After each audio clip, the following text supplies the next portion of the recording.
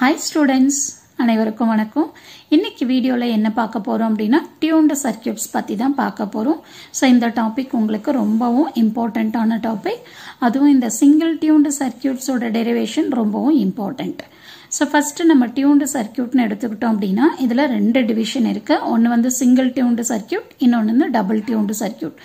இந்த ரெண்டு சர்க்யூட்டுக்கும் என்ன டிஃபரன்ஸ் அப்படிங்கறத ஃபர்ஸ்ட் பார்க்கலாம்.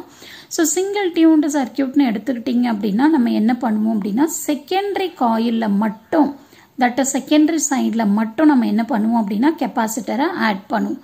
அந்த மாதிரி ஆட் பண்ணோம் அப்படினா அந்த சர்க்யூட்டை வந்து single tuned circuit னு சொல்லுவோம். இதுவே வந்து பாத்தீங்கன்னா பிரைமரி சைடு செகண்டரி சைடு ரெண்டு சைடும் நம்ம கெபாசிட்டர் ஆட் பண்ணோம் அப்படினா அது வந்து டபுள் டியூன்டு சர்க்யூட். டபுள்னா ரெண்டு, ஓகேங்களா? அப்ப ரெண்டு சைடும் நம்ம கெபாசிட்டர் ஆட் பண்ணோம் அப்படினா அது டபுள் டியூன்டு சர்க்யூட். சோ இதுதான் நமக்கு வந்து மெயினான டிஃபரன்ஸ். இப்போ அடுத்து நம்ம என்ன பார்க்க போறோம் அப்படினா இந்த சிங்கிள் டியூன்டு சர்க்யூட் என்ன பண்ணணும், எங்க கெபாசிட்டர் ஆட் பண்ணணும், அதுல இருந்து அவுட்புட் வோல்டேஜை எப்படி நம்ம டெரைவ் பண்ணணும் அப்படிங்கறத நம்ம பார்க்க போறோம். சோ இதுதான் circuit diagram, single tuned circuit diagram. So இதுல வந்து பாத்தீங்கன்னா ஈங்கிறது என்ன அப்படின்னா supply voltage, R1 R2ங்கிறது ரெசிஸ்டன்ஸோட value, that is coil 1ல இருக்கிற ரெசிஸ்டன்ஸ், காயில் 2ல இருக்கிற ரெசிஸ்டன்ஸ். அடுத்தது L1 L2ங்கிறது செல்ஃப் இண்டக்டன்ஸ், அதோட ரியாக்டன்ஸோட வேல்யூ தான் XL1 XL2னு நம்ம ரெப்ரசென்ட் பண்ணியிருக்கோம். அதே மாதிரி இங்க பாருங்க இந்த சர்க்யூட்ல செகண்டரி சைடுல தான் நம்ம என்ன பண்ணியிருக்கோம், கெபாசிட்டரை ஆட் பண்ணியிருக்கோம். எப்படி மேடம் இதை நீங்க செகண்டரி சைடுன்னு சொல்றீங்க அப்படின்னா எந்த சைடுல நமக்கு வந்து சப்ளை வோல்டேஜ் கனெக்ட் ஆயிருக்கோ அந்த சைடை நம்ம என்ன சொல்லுவோம், பிரைமரி சைடுன்னு சொல்லுவோம். அப்போ இந்த காயில்ல தான் எனக்கு வந்து சப்ளை கனெக்ட் ஆயிருக்கு, ஓகேவா? அப்ப இதுதான் எனக்கு வந்து பிரைமரி காயில். அப்ப ஆட்டோமேட்டிக்கா இது என்னவா ஆக்ட் ஆகும், செகண்டரியா ஆக்ட் ஆகும். அப்ப நம்ம வந்து என்ன பண்ணிருக்கோம், இந்த செகண்டரியில தான் கெபாசிட்டன்ஸ் ஆட் பண்ணிருக்கோம். அந்த கெபாசிட்டன்ஸோட ரியாக்டன்ஸை தான் நம்ம எப்படி ரெப்ரசென்ட் பண்ணிருக்கோம், -jXCன்னு ரெப்ரசென்ட் பண்ணிருக்கோம், ஓகேங்களா? இப்ப இந்த லூப்ல இருக்கிற கரண்ட் I1, இந்த லூப்ல இருக்கிற கரண்ட் I2னு மார்க் பண்ணிருக்கோம். நெக்ஸ்ட் இந்த கெபாசிட்டருக்கு அக்ராஸா இருக்கிற வோல்டேஜ் தான் அவுட்புட் வோல்டேஜ்னு ரெப்ரசென்ட் பண்ணிருக்கோம். நெக்ஸ்ட் வந்து பாத்தீங்க அப்படின்னா இங்க ரெண்டு டாட் இருக்கு.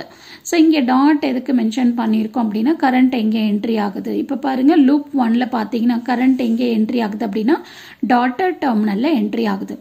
பட் இதுவே வந்து நம்ம காயில் 2 இல்லனா லூப் 2னு எடுத்துக்கிட்டீங்க அப்படின்னா கரண்ட் நமக்கு எங்க என்ட்ரி ஆகுது, அன்டாட்டட் டெர்மினல்ல என்ட்ரி ஆகுது. சோ இந்த ரெண்டு காயிலுக்கும் இடையில இருக்கிற அந்த மியூச்சுவல் இண்டக்டன்ஸோட ரியாக்டன்ஸை தான் நம்ம வந்து J/Xmனு ரெப்ரசென்ட் பண்ணியிருக்கோம், ஓகேங்களா? சோ இதுதான் சர்க்யூட் அரேஞ்ச்மெண்ட். சோ இதுல வந்து உங்களுக்கு நல்லா தெரியணும் JXL1.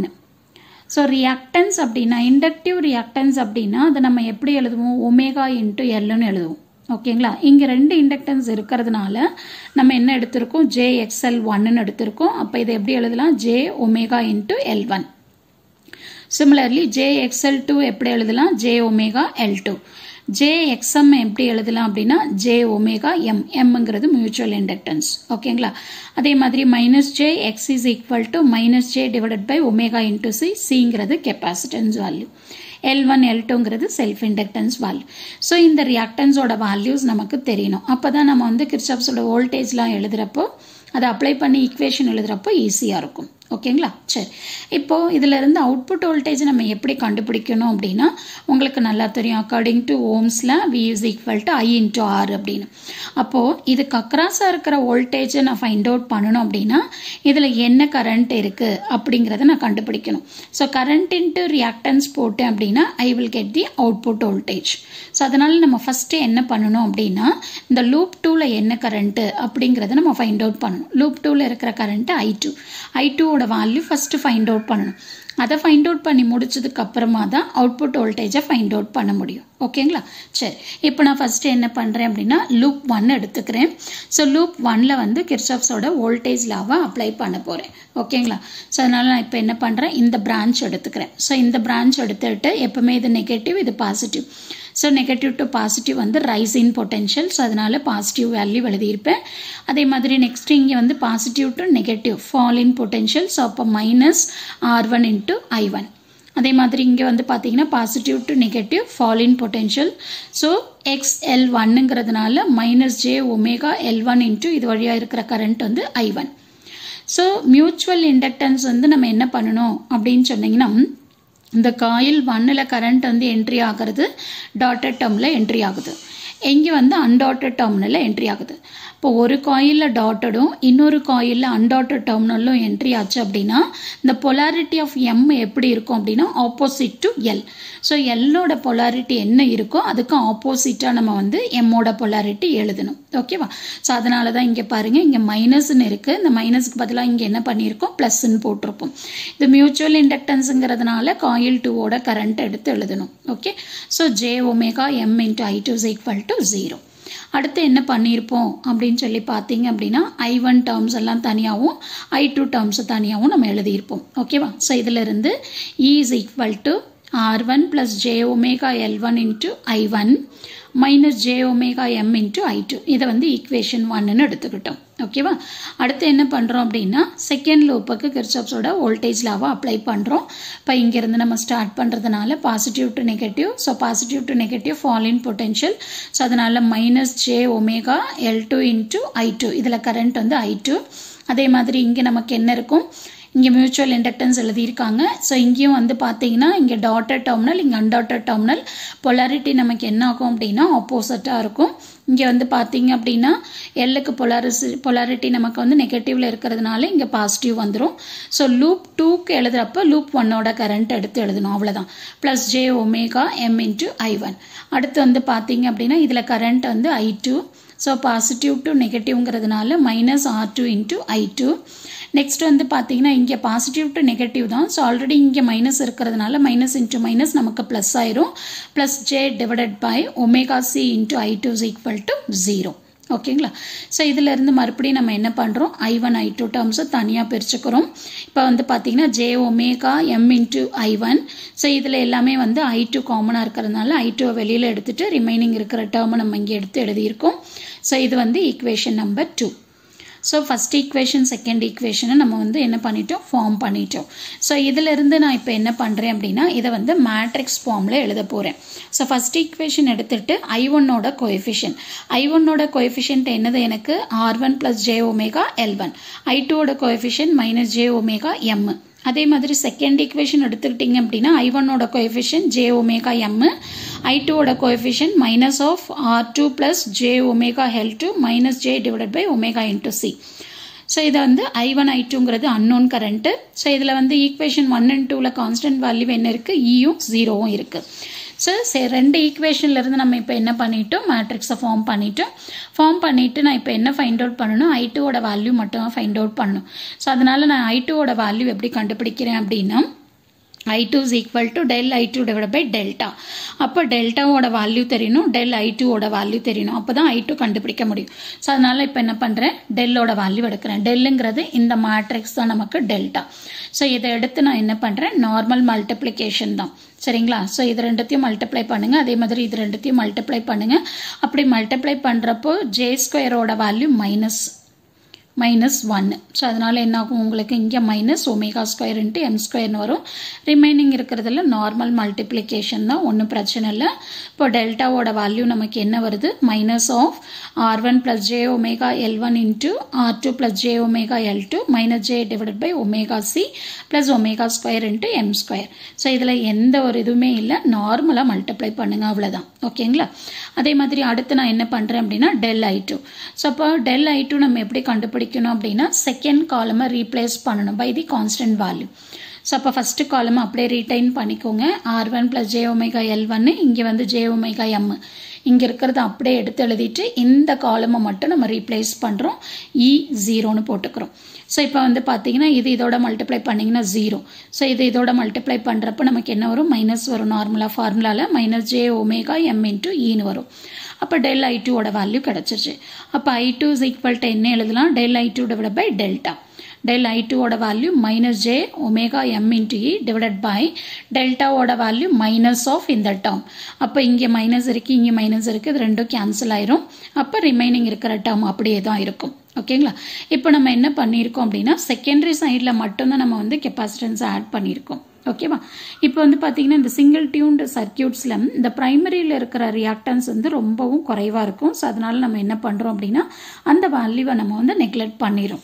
ஸோ அப்படி நெக்லெக்ட் பண்ணோம் அப்படின்னா இப்போ பாருங்கள் R1 + j ஒமேகா L1ன்னு இருக்குது.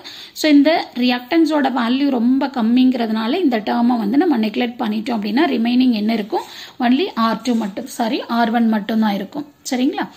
So, I2 is equal to j omega me divided by R1 into R2 plus j omega L2 minus j divided by omega c plus omega square into m square.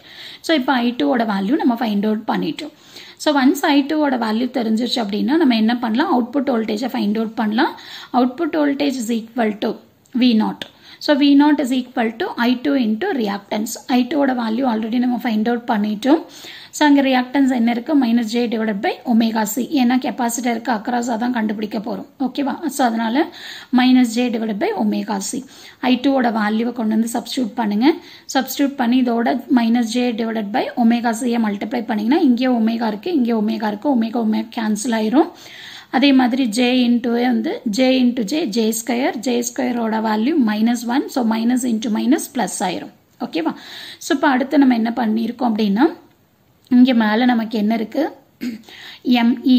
So இங்கே இருக்கிற C மேலே எடுத்துகிட்டு போயிட்டோம். ME divided by C divided by so R1 into R2 multiply பண்ணிக்கோங்க. R1 into R2 plus omega square M square. இப்போ remaining இருக்கிற imaginary terms இருக்கு. J term வெளியில் எடுத்துட்டீங்க அப்படின்னா omega into L2 -1 divided by omega C into R1 ஓட value. So இதுதான் output வோல்டேஜுக்கான equation at resonance condition. So, resonance conditionல நமக்கு என்ன ஆகும்? இந்த சர்க்கியூட் வந்து பியூர்லி ரெசிஸ்டிவ் சர்க்கியூட்டாக இருக்கும். அப்போ imaginary term is equal to 0. அப்போ இங்கே வந்து imaginary term என்ன இருக்கு? So omega L2 -1 divided by omega C into R1. So இந்த டேர்ம் தான் நமக்கு வந்து imaginary term. So this is equal to 0. at resonance conditionங்கிறதுனால omega எல்லாம் என்னவா ரீப்ளேஸ் ஆகும்? ஒமேகா Rன்னு ரீப்ளேஸ் ஆயிரும். ஓகேவா? ஸோ அப்போ 0 divided by R1 வந்து 0 ஆயிரும். ஸோ அதனால omega R into L2 is equal to இந்த மைனஸ் இந்த பக்கம் போச்சுன்னா ப்ளஸ் ஆயிரும் 1 divided by omega R into C. So இதை நீங்கள் கிராஸ் மல்டிப்ளை பண்ணிங்கன்னா omega R square into L2 into C is equal to 1. So இதில் இருந்து omega R is equal to 1 divided by square root of L2 into Cன்னு எழுதிக்கிறோம். சரிங்களா? So இதுதான் வந்து பார்த்தீங்கன்னா angular frequency at resonance condition. ஓகேங்களா? அடுத்து நம்ம என்ன ஃபைண்ட் அவுட் பண்ணியிருக்கோம் அப்படின்னா current at resonance. So current at resonance வந்து ஒன்றுமே பிரச்சனை இல்லை. ஸோ இந்த I2 ஈக்குவேஷன் எடுத்துக்கோங்க. ஒமேகாவை என்ன பண்ணுறீங்க? ஒமேகா ஆர்னு ரீப்ளேஸ் பண்ணி எழுதுங்க. இமேஜினரி டேர்ம் இருக்கக்கூடாது. ஏன்னா at resonance conditionல இமேஜினரி டேர்ம் வந்து 0. ஸோ அப்போ இமேஜினரி டேர்மை தவிர்த்து ரிமைனிங் இருக்கிற டேர்மை நம்ம எடுத்துக்கிறோம். R1 R2 டினாமினேட்டரில் இங்கே என்ன இருக்கோ ஒமேகா ஸ்கொயர் M ஸ்கொயர், ஒமேகாவை தான் ஒமேகா ஆர்னு நம்ம ரீப்ளேஸ் பண்ணிக்கிறோம். அதே மாதிரி இங்கே நியூமரேட்டரில் ஒமேகாவை வந்து ஒமேகா ஆர்னு ரீப்ளேஸ் பண்ணிக்கிறோம். ஓகேங்களா? அதே மாதிரி என்ன ஃபைண்ட் அவுட் பண்ணுறோம் அப்படின்னா voltage at resonance. So voltage at resonance நீங்கள் ஆல்ரெடி வோல்டேஜை ஃபைண்ட் அவுட் பண்ணியிருக்கீங்க. ஸோ இதுலேயும் வந்து ஒமேகாங்கிற இடத்துல ஒமேகா ஆர்னு ரீப்ளேஸ் பண்ணிக்கோங்க. Imaginary term is equal to 0. So அதனால் நமக்கு என்ன ஈக்குவேஷன் வரும் அப்படின்னா VOR. VORங்கிறது வந்து வோல்டேஜ் அட் ரெசனன்ஸ். நீங்கள் வெறுமனே V0ன்னு போட்டிங்கன்னா அது output voltage. So VORங்கிறது output voltage at resonance. So this is equal to ME divided by C divided by R1 R2 plus omega R square into M square. So இதுதான் இதோட derivation. So single tuned circuit வந்து output voltage derive பண்ண சொன்னாங்க அப்படின்னா so நீங்கள் இந்த மாதிரி derive பண்ணால் போதும். ஸோ இதே மாடலில் ப்ராப்ளம் கொடுத்தாலும் உங்களால் வந்து லூப் கரண்ட்டை ஃபைண்ட் அவுட் பண்ண முடியும். லூப் 1 கரண்ட்டு லூப் 2 கரண்ட்டு நீங்கள் ஃபைண்ட் அவுட் பண்ணிக்கலாம். ஸோ கண்டிப்பாக இந்த derivation உங்களுக்கு யூஸ்ஃபுல்லாக இருக்கும்னு நினைக்கிறேன். Have a great day.